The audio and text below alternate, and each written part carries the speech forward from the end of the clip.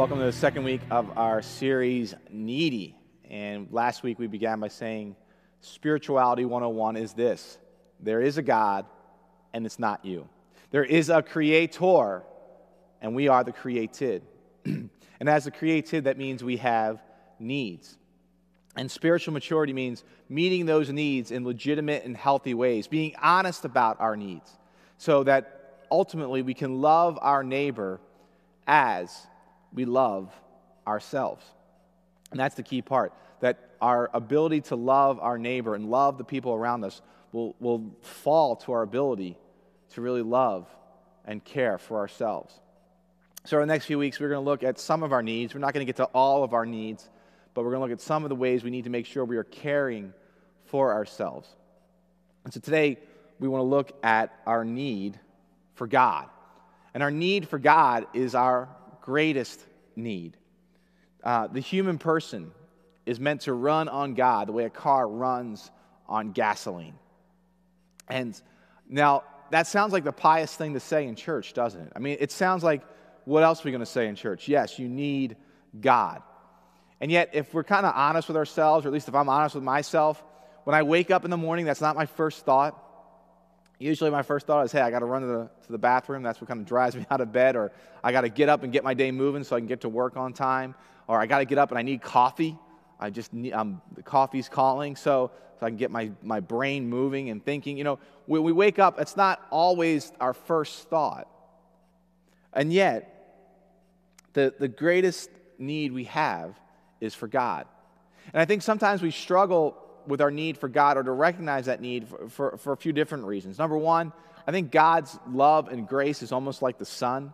I mean, obviously we need the sun coming down on us, but we don't think about it. It's just rays are so strong, we experience it in some way, that it gives life and light to the planet. Well, I think when it comes to God, that we can experience God's grace and God's in many ways without directly looking for Him.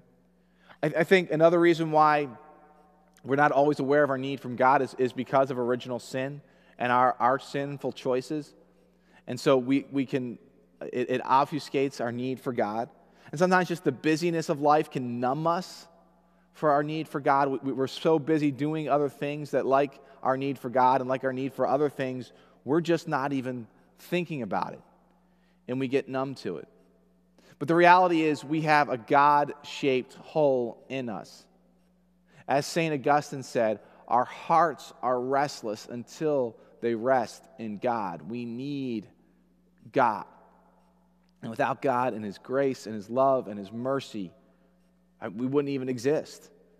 And we need to run on God, to be fueled by God, if we're to be the people God has created us to be the people we want to be.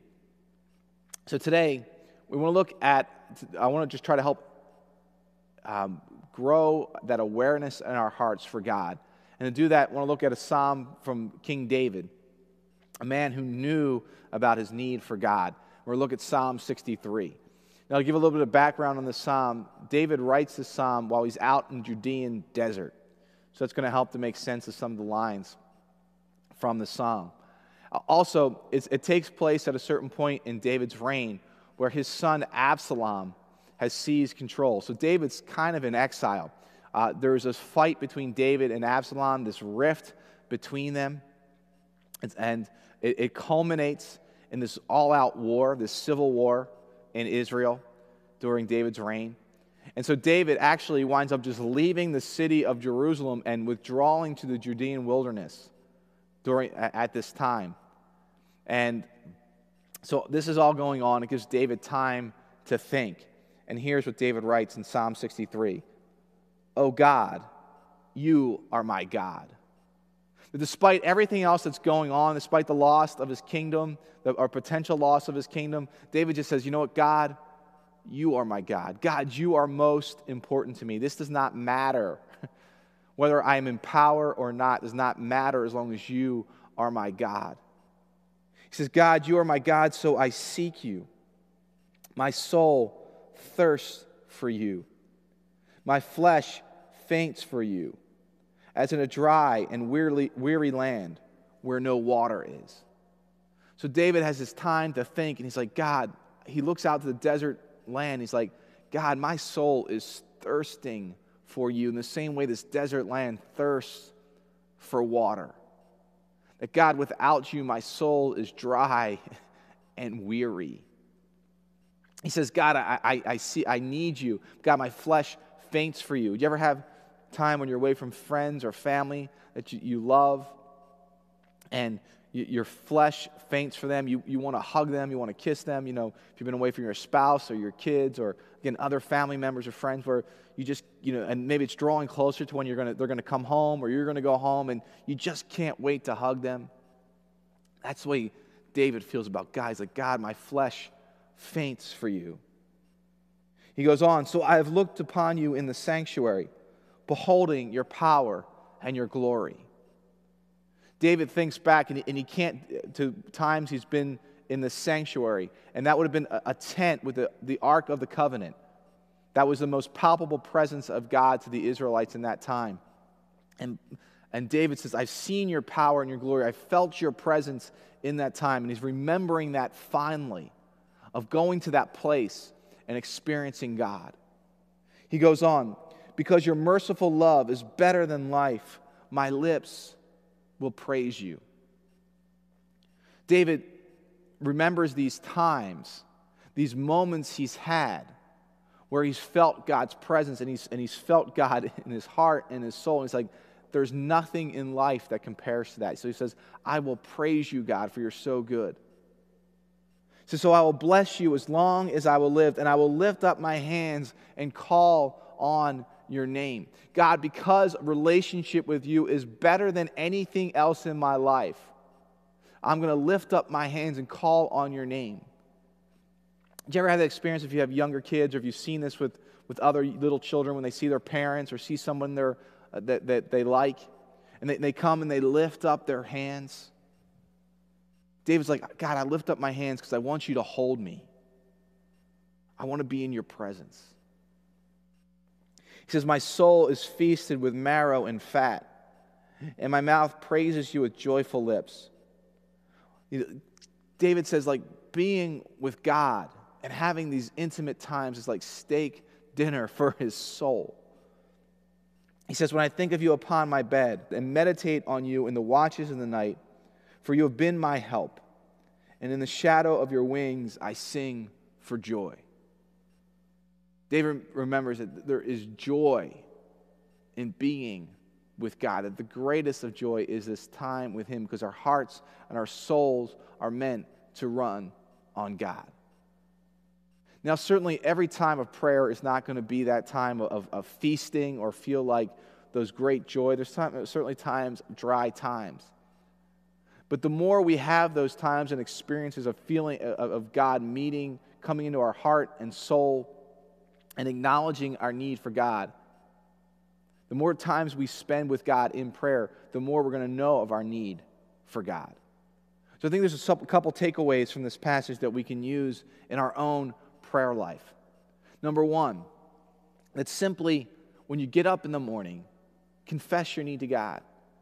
Be like, God, I need you. Father, I need you. Jesus, I need you. Spirit, I need you, God. And that just awakening within our hearts and our souls what is already true and already there, that we do need God, and it's bringing it to mind and calling it to mind. There's a great song, that Matt Maher song, God, I Need You. It's maybe a great song to play at the beginning of the day, or to download from iTunes so that you have it, and once in a while you can just play that to start your day, or play that on your ride to work. So number one, I think we can learn from David of how to awaken that need for God and be aware of it is, number one, to just confess it. God, I need you. Number two, that we have special places where we go to meet God. And I think there's places that are ordinary, routine, and also places that are out of the ordinary. So, for example, for me, I have a place on my couch where I go to pray. And I go there to meet God. And as you go to that place over and over again, it becomes a sacred space. Then also you need some other places where you can meet God. So, for example, for me, the ocean, the beach is just something sacred about that space. I feel like I hear God speaking to me at the beach, at the ocean. And so at least once a year, I need to get to that place and have a kind of time of prayer where I hear God speaking to me. I have a friend who lets me use his house near Annapolis, and that's another place that's a retreat place for me to come and meet with God. What are your ordinary and then out of the ordinary places where you come to meet God? Those are sacred spaces that are important to have to develop this intimacy with God.